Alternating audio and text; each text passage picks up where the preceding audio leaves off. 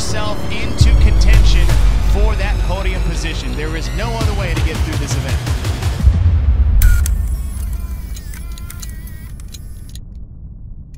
If you go back into the archives of the old CrossFit Journal, there was this really old article, and it was called How Fit Are You? And it was a series of basic tests that Greg Glassman had put out. And it was almost like a proto CrossFit Games. It was really cool. And I thought that concept was really cool and just really pure CrossFit, you know. In the early days, we used to talk about that all the time. It's like, all right, well, who's better, the guy that's faster or the guy that's stronger? And the answer is, well, neither. It's got to be both. And that's what I wanted out of this particular test. The jerk, what I'd like it to be is really, really heavy. And in my mind, where I'm landing is 300 and 200. That's where I'd like it to be. I looked at the results from all the complexes from semifinals, and this represents a little bit higher than 90% of the average for the field, so it might be a little too stout. But keep this in mind as you guys are warming up. That's kind of what we're aiming for. If you think you can nail it on paper, you're wrong. And that's why we have to go through many stages of this. And that's something that Dave was always really good about, and one of the things I learned a lot from working with him for so many years is like, no man, you keep testing it, you keep refining it, you keep pushing it until it's time to go. Because otherwise it's not going to be where it needs to be. It's really important.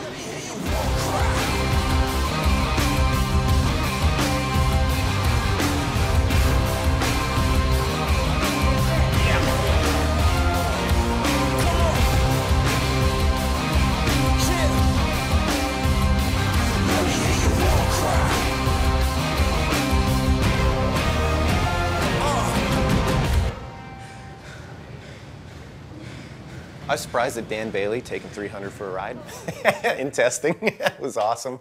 I was surprised actually at, well, if we look at the way it fell out, you know, we had the rain delay, we offloaded that test to Thursday. Athletes didn't have anything else going on that day, so, you know, presumably they're a little more fresh coming into it than they would have been if they had done it on Wednesday as originally planned. And yet I feel like they were more conservative on the run than I would have thought.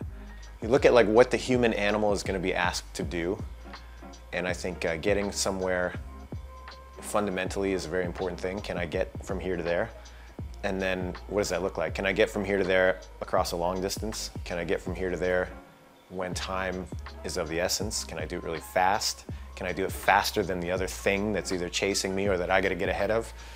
So I don't know, I think that there's a lot of utility in that.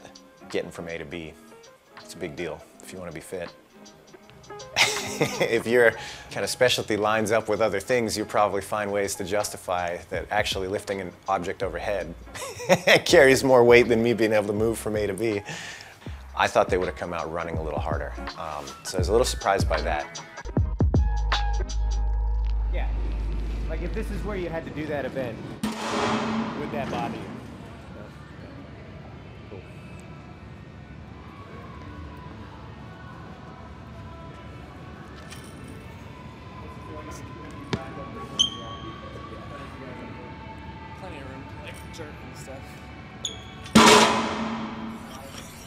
Second event, but there is a possibility for 200 points on the table. That's what's unique about this event. They're going to run, so 3, 2, 1, go. They're going to run the 400. In the time remaining, they're going to come back to the platform here, and off of jerk blocks, they're going to get as many shoulder to overhead as they can with a really heavy weight.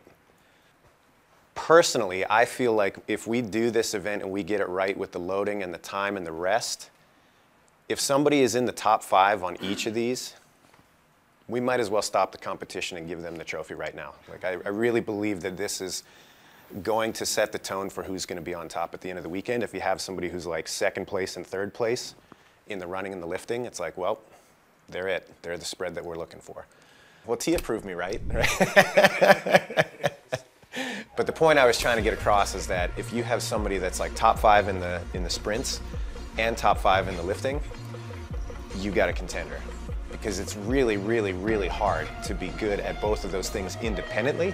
And it's even harder to be good at those things when they show up in the same event. Tia, you barely took your hands off the barbell in that last set. What did you know that you needed to do in order to get that 100 points? Just be super consistent and just keep attacking. And mentality on this next day of competition, given what yesterday looked like, how are you feeling? Yeah, I'm ready for a fight. I can't fucking wait. Congratulations, ladies. Thank you.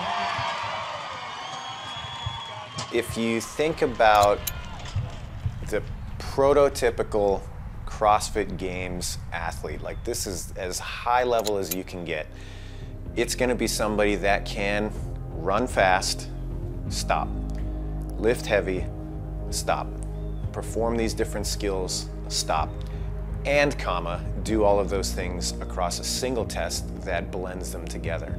And I think that's what's lost sometimes, is everything gets blended together all the time, which is the bulk of it, and that has to be the bulk of it. But there still needs to be these opportunities for people to express these more singular attributes. And you see that, it's funny because people accept it with lifting. You know, they accept it when it's like, okay, it's a 1 rep max, so like everybody gets it. But you start applying that in other places and all of a sudden people have a little bit more hesitation around it, which is a little strange. And I think about this all the time, you know, like as stats driven as CrossFit can be, and I think a lot of other sports can be, there's still a reason that you run the race, and that is because you don't know what's going to happen on game day. You got to have a pretty informed opinion. You can get close in your predictions, but you wouldn't tune in and you wouldn't watch it if you didn't think that something could happen on race day that you didn't anticipate.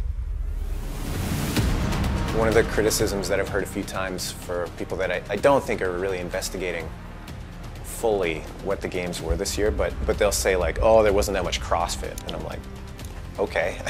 This is a great example. To me, if you look back and you do your homework and you understand what CrossFit is, I mean, it doesn't get much more pure than this.